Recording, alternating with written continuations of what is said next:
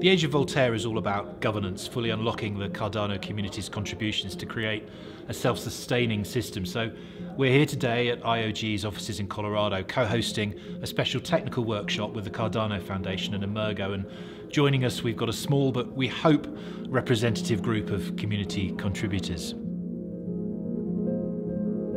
What is interesting about Voltaire is that we can have this conversation now between the technical decisions that are made and the rest of the community. The root of all successful governance is making sure that every voice is heard.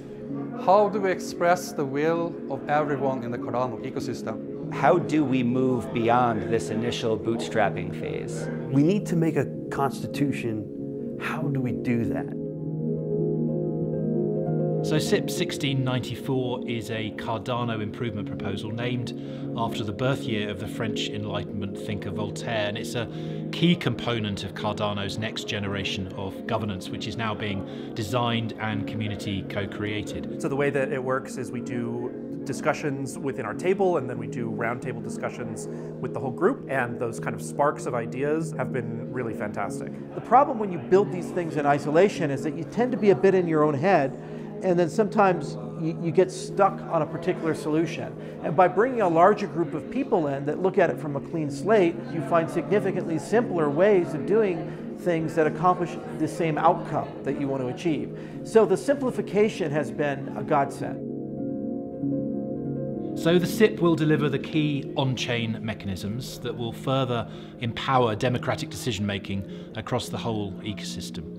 And with this workshop, we're capturing input and looking to take full advantage of the Cardano community's incredible hive mind and sharing the outputs, of course, with the wider community as we continue on that journey to move the CIP towards validation and ultimately implementation. Whenever you start a project like this, it's going to be necessary to have a bootstrapping phase. But as we grow, as we expand the protocol, we need to find ways to have more governance, more ways of hearing everybody's voices that will be sustainable for not just, a few years, but the next 100 years. I think what's critical is that we build a strong institution that really is drawing from the community in a broad, diverse way. Now that we've got this group of people in this room, they're passionate, they're devoted to this process, they're actually trying to move this needle forward, and we're doing it in a directed way, in a guided way, but that's open to every viewpoint that's in the room.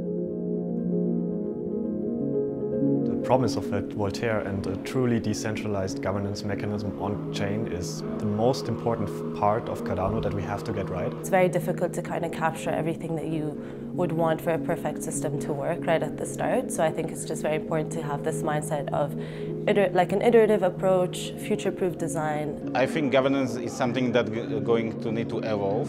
So we'll probably start with a minimal viable governance, and then we will be able to build on top of it. Nothing is really getting decided here, but it's laying the foundation for the decisions that'll get made later.